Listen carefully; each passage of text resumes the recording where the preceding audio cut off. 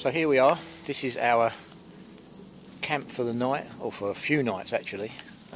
This is a really beautiful part of the UK. It is a fantastic forest. Of course I'm not going to tell you where we are because it would also make a really good bug out location. We've seen maybe, well I don't think we've seen any more than 2 people, and they're dog walkers, and they're probably about a quarter of a mile away where there's a path through into an open field. But even getting into this part here, you're going through a lot of genuine deadfall, and it's quite a tricky route to get in. So from a bug out point of view, this would be absolutely ideal. There's masses of deadfall, masses of wood, there's lots of vegetation, plant life for foraging. We've seen deer, we've seen fox, rabbit, so food procurement, very nice. There looks like there's a river over that way somewhere, or a stream at least, for getting water. So yeah, this would be an excellent bug out location. So let me just walk you into camp and we'll see what's going on.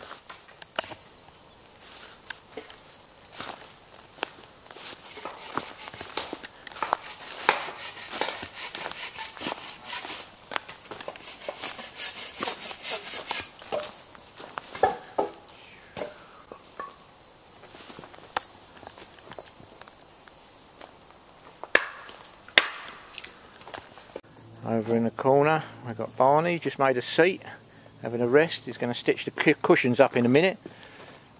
And of course Des over there, who's making himself a luxury bed by the looks of things. Well, I don't know about that. Well, we'll come back to this one. But that's our little humble abode for the next few nights.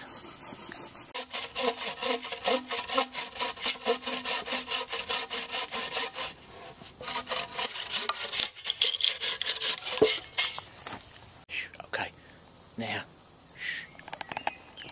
Managed to creep up on the old boy while he's having a kip. Ah, he's woken up. This is the finished article. As you can see, there's his feng shui sleeping bench. I muck around, mate, you know me. Look at So that. what, I took a bit of effort making it, but it was good fun all the same. It's made with a simple bow and an axe. Nice one. So the camp is coming on nicely. Bench there. I'm halfway through my lounger here, and again, it's still a beautiful day.